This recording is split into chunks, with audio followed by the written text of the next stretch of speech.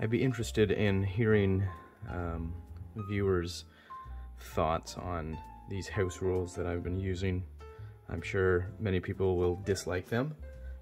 Let me know in the comments if you like them or certain parts of them. Let me know in the comments.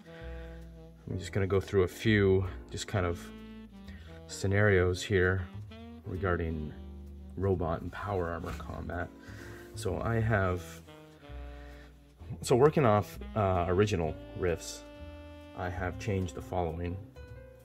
I believe the original proper rule is, if I understand it correctly, a robot with multiple weapon systems, such as the Enforcer here, can fire one of those weapons each attack, but they get hand-to-hand combat number of attacks plus 2 for their robot elite piloting, so that would be 6 mostly. My house rule is we drop the hand-to-hand combat attack number and we just use the piloting number, so he would be down to two attacks, which I thought, cool, great, should be a little bit slower than my dudes running around. Okay, that's how I want it. That's a sweet spot for me. However, I allow them to shoot all weapon systems every attack if they choose to do so. So he's slow to move. So for instance, we've got our crazy here. He can do a lot of things. He's got 6 attacks per melee, but he's gonna spend a lot of them dodging from this thing actually. But that puts the power dynamic there in a sweet spot for my games. Thoughts on that, people? I've been having a lot of fun with it. So in a scenario here where we've got a crazy, he would get off, you know, a couple shots. He's got 2 attacks, he's got 6, so he'll get a shot first. He'll get initiative probably. Lay into this guy, maybe take out the sensor turret, whatever. It's not gonna help him much. When it comes his turn, and if he really wants this guy dead, he's gonna lambaste him. He's gonna go with the railgun, the mini missile launcher, and the laser turrets. He's got 2 laser turrets for anti-personnel. So this is the next thing I have house ruled. A robot gets -4 to hit soft targets like humans. Harder to target. No metal signature to find with the sensors, whatever. -4 to hit a soft target, except for anti-personnel designated weapons. Those laser turrets on the shoulders are designated anti-personnel, and so are the mini missiles. So those would not take the -4, so they get a straight up shot. Here's the red is the bad guy. Oh shoot, okay, so that's a hit with the 5d6. 46, 5d6, you know, so this is what the crazy's taken. Oh wow, that was a crappy roll.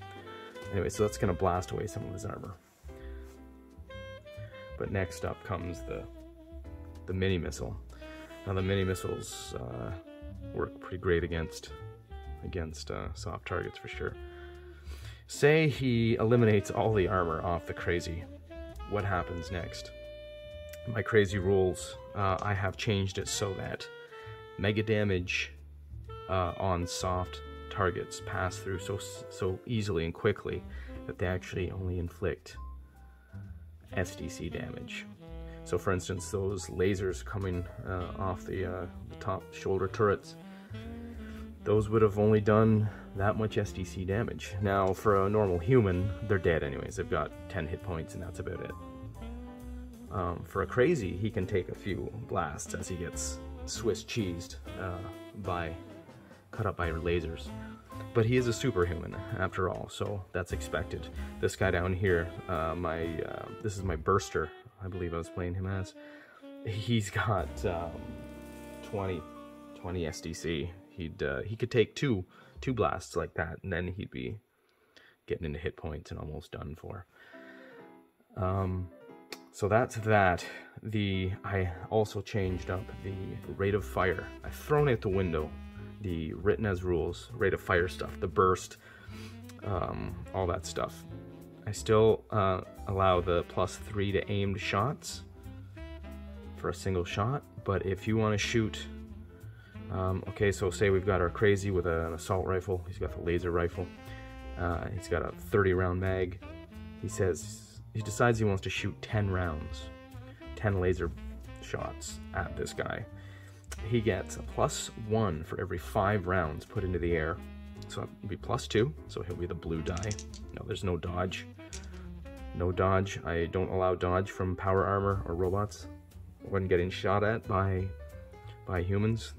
The humans just are too twitchy. Just can't dodge their shots. So here comes a shot. 17. So he gets a +2 because he fired 10 shots. So that's a 19. Since he doesn't get a dodge, we assume his dodge is 5. So if you had to roll a 5, you would have missed.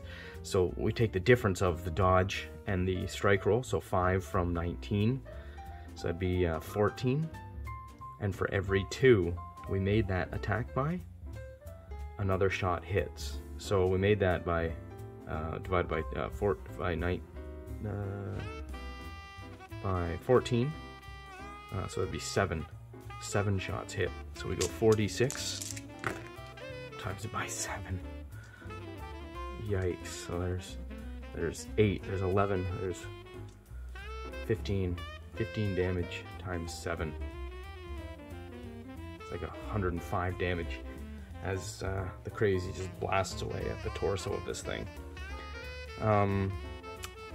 So that's how I roll with that.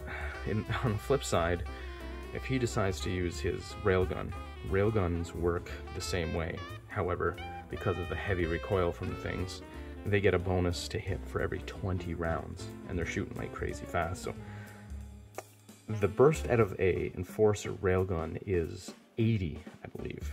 So that would give him a +4 to hit. He has a -4 because he's a robot trying to shoot a soft target, so they'll cancel out.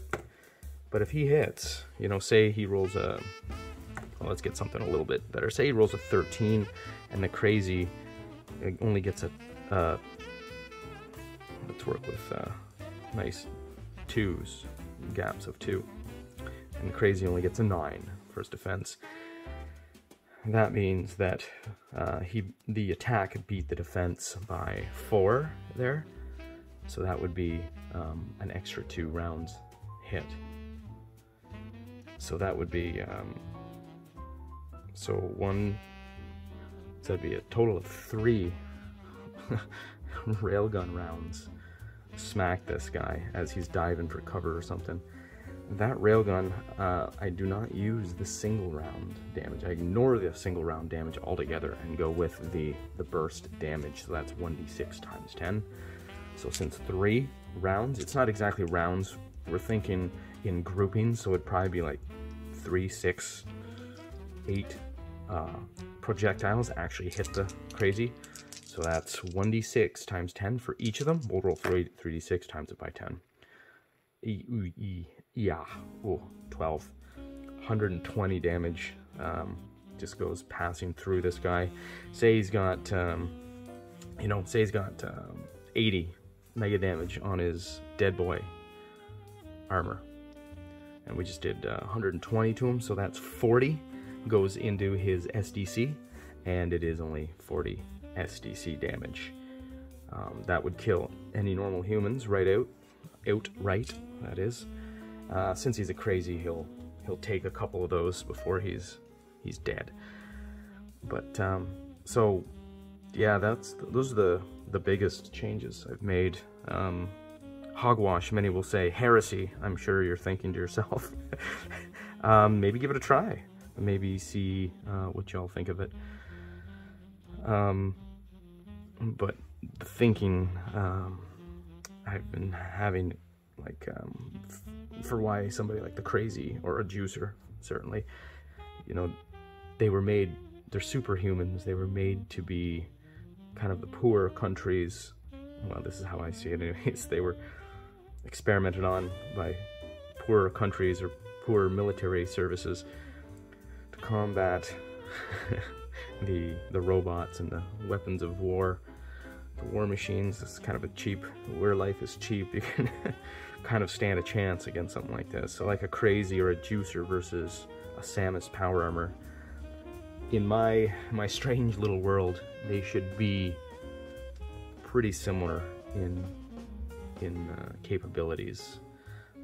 And I think this is capturing that to my liking. Anyways, let me know what you think. If you feel like it, be kind still, please, and and roll on.